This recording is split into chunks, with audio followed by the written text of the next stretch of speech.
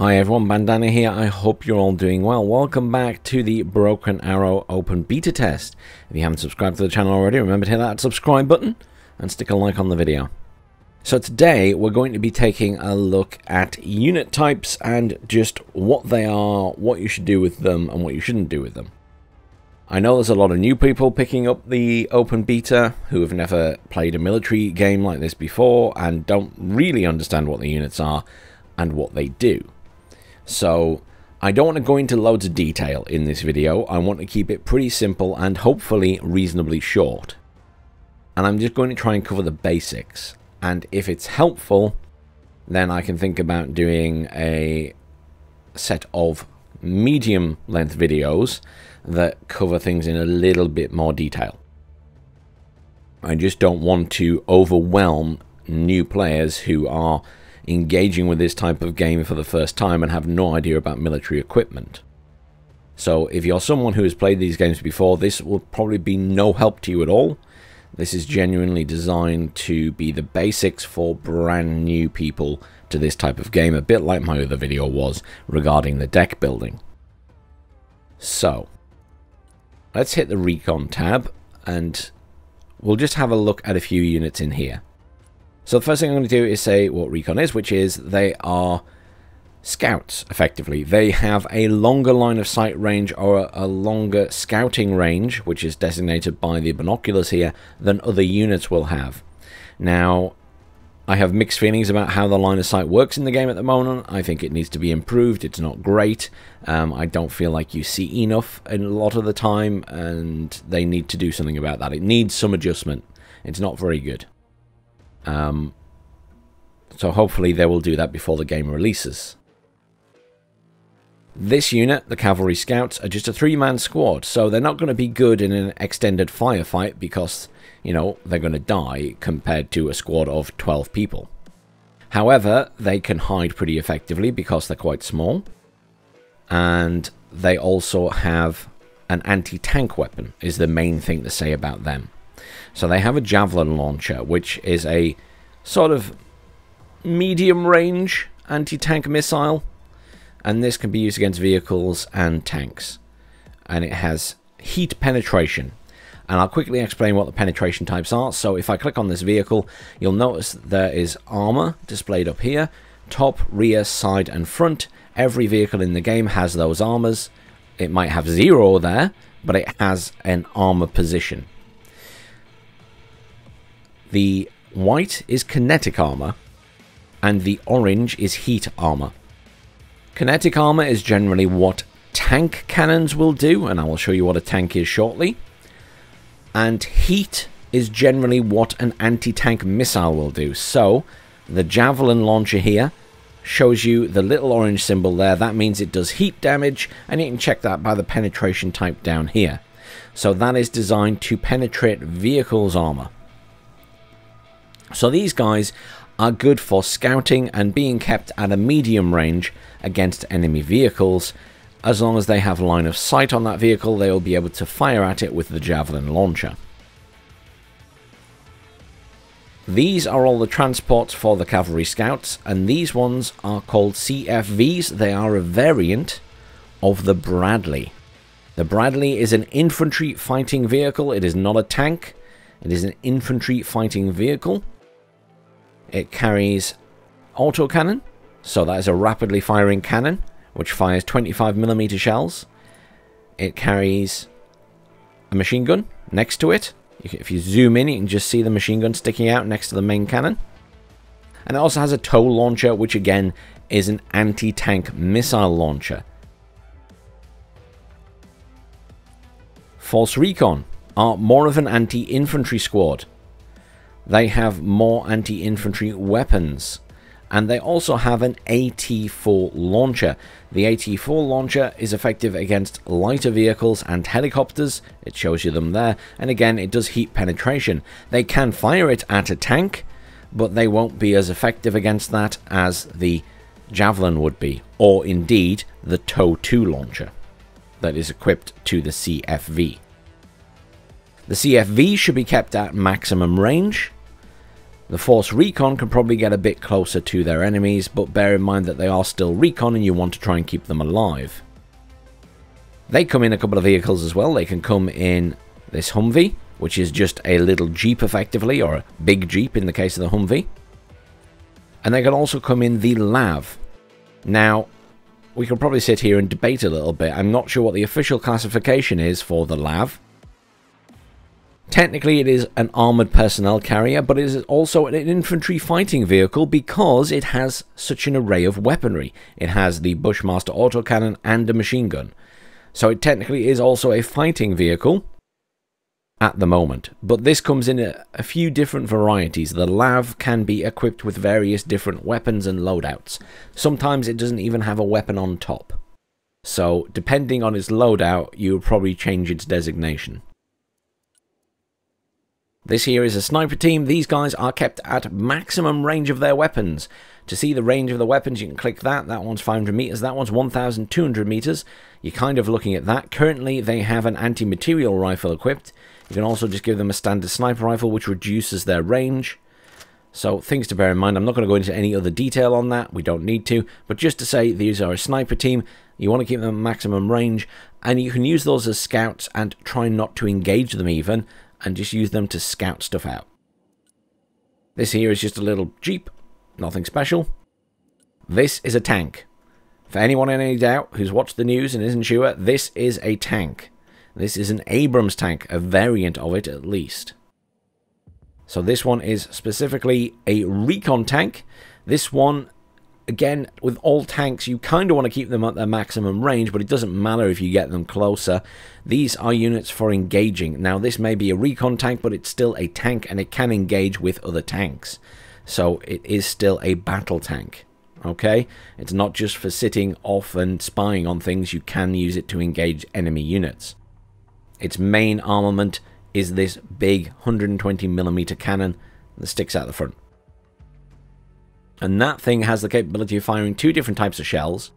So the main shell that most tanks fire are these ones, which are kinetic.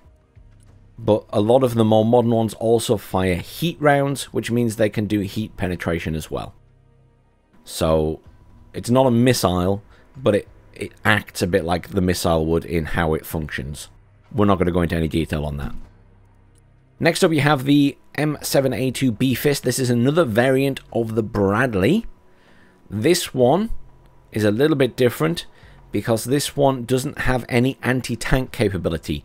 It has the autocannon, which is better against infantry and light vehicles, and perhaps helicopters, but it doesn't have any anti-tank missiles. So this one, you kind of want to keep away from a big fight.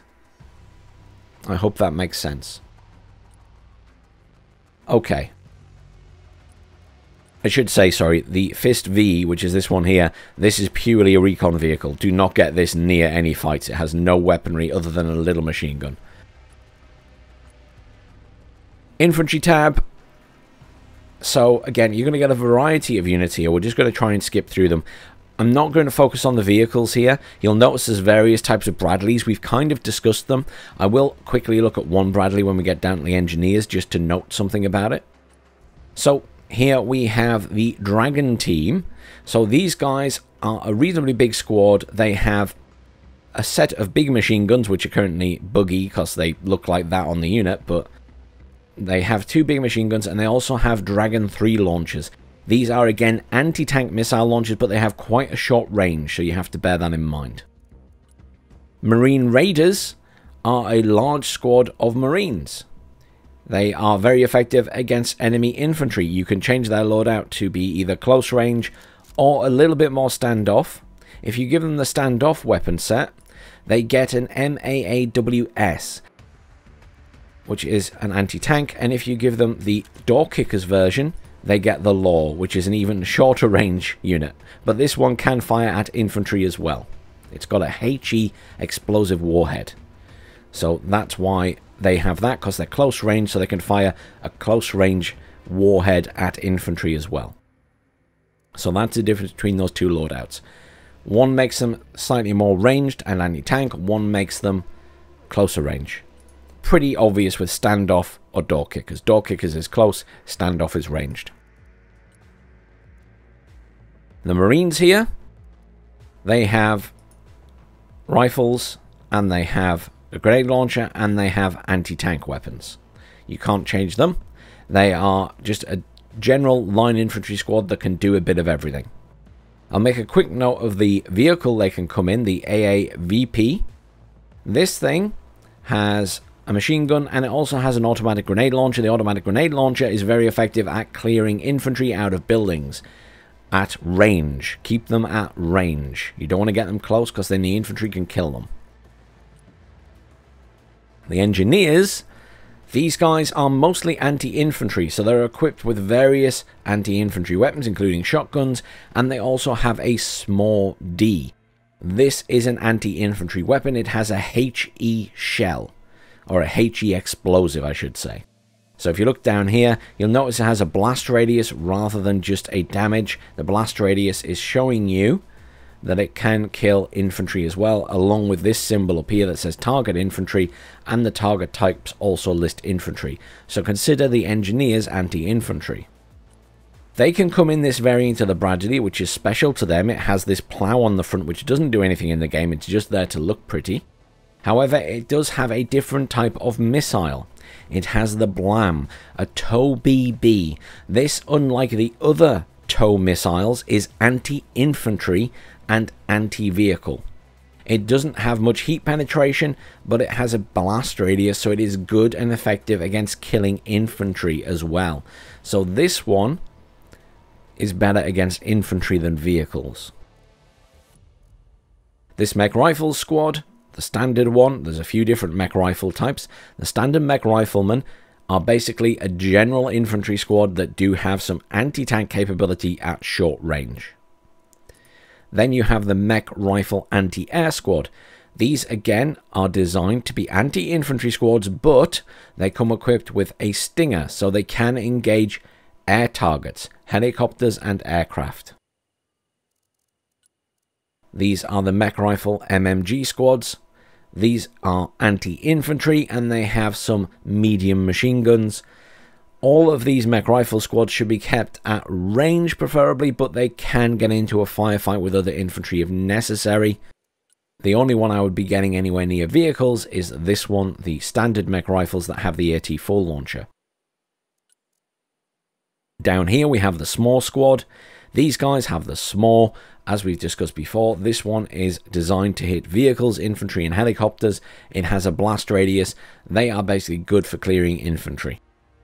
So you do need to get them fairly close, but they are a small squad, so be careful. Then finally you have the TOW team. These guys are specifically designed to be anti-tank. You want to keep them as far away from the enemy as possible. You want to keep them in cover and in buildings.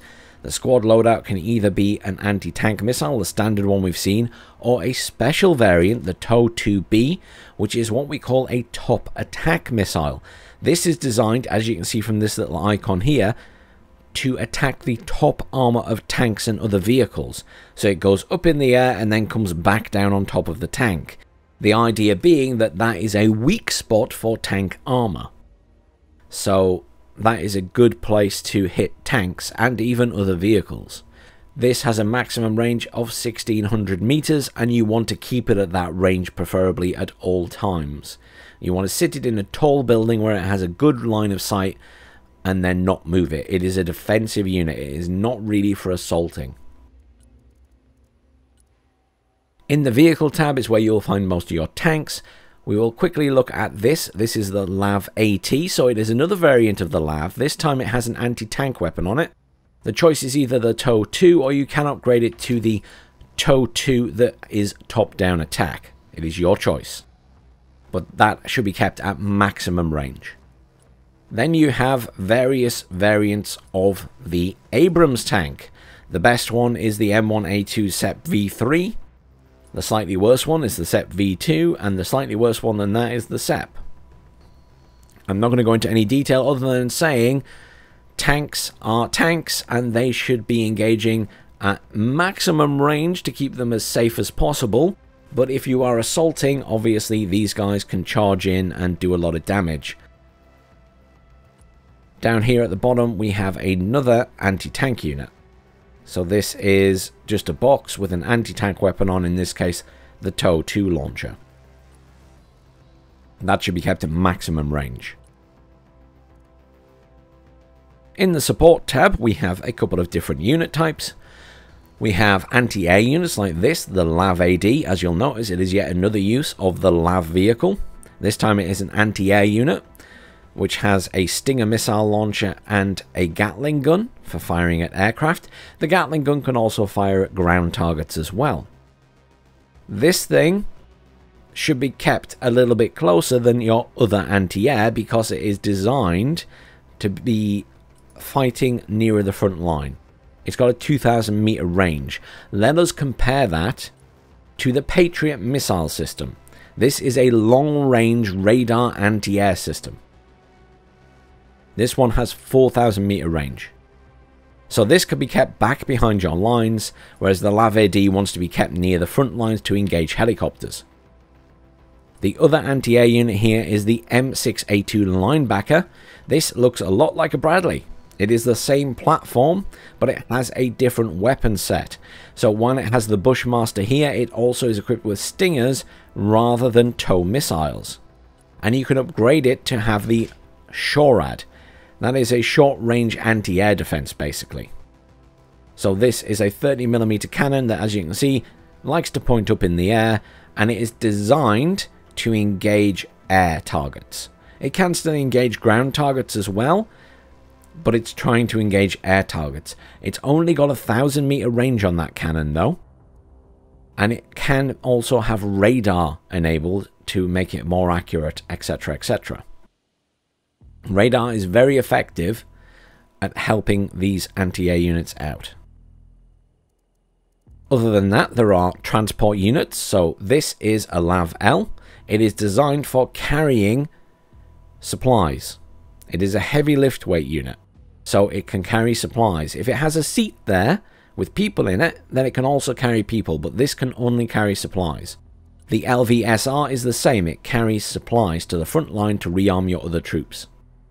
Don't put your supplies too close to the front or it'll probably get destroyed. Then you have your artillery pieces, which come in a variety of forms.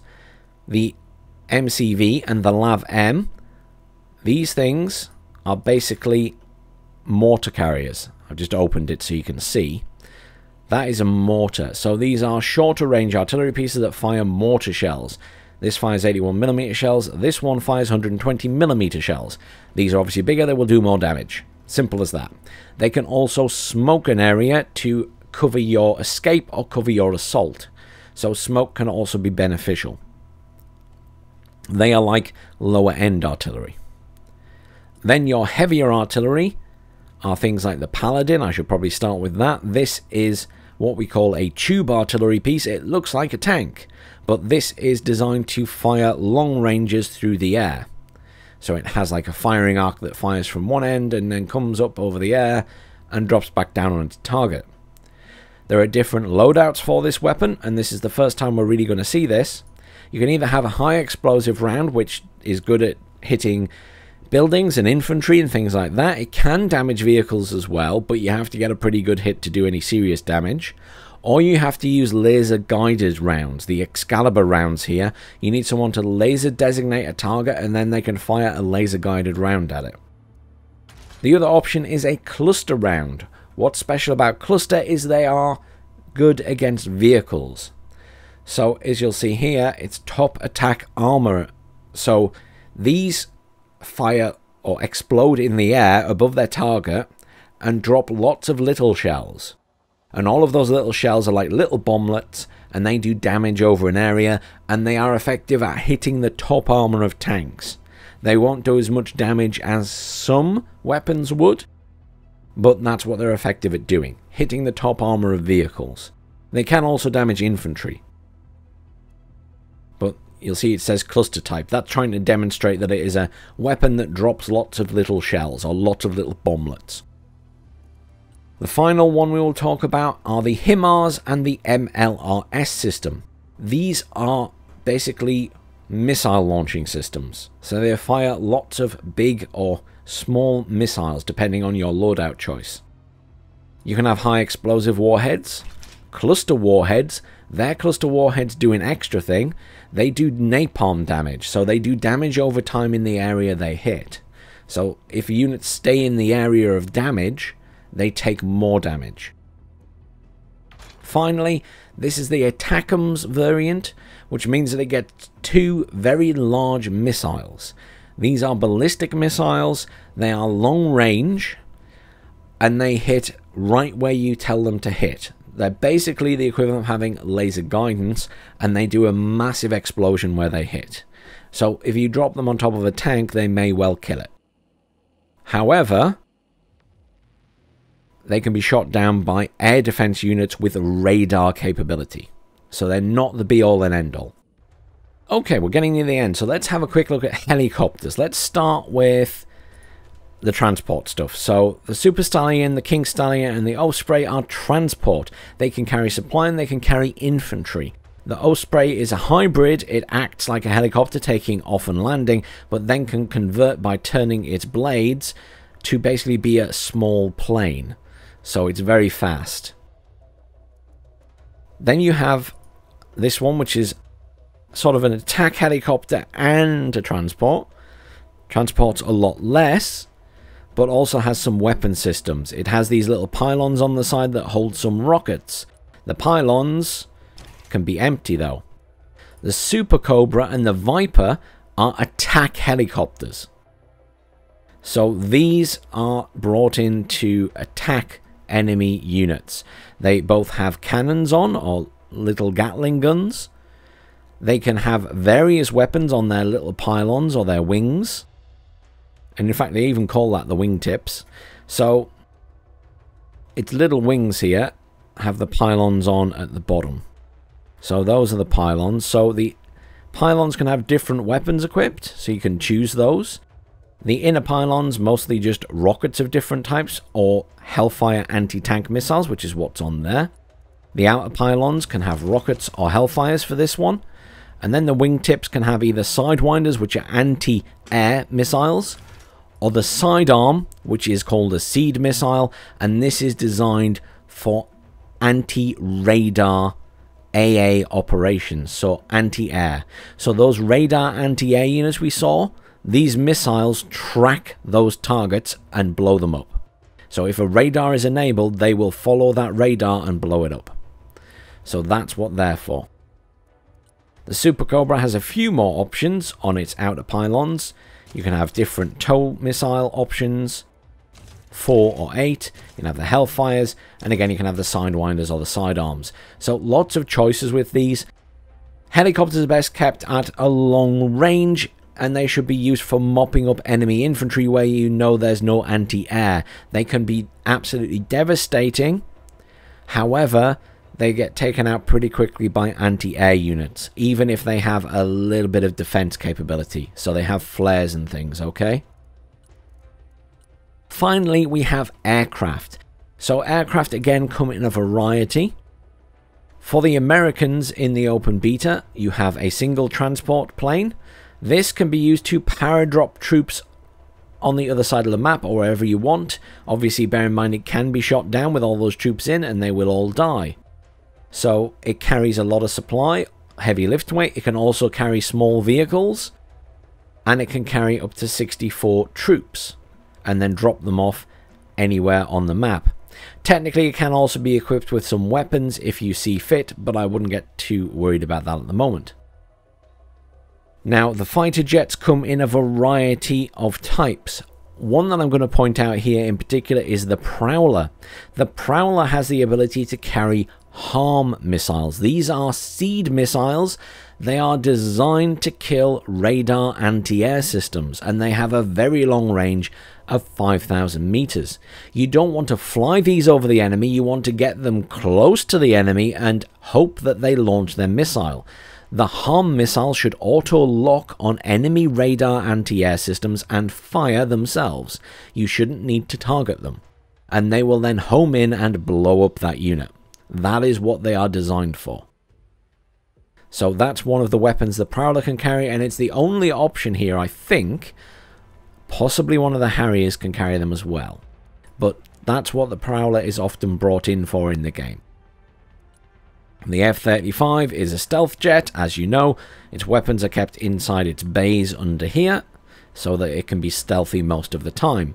Whereas other jets like this one have all of their weapons on their pylons on the wings and on the bottom of the fuselage.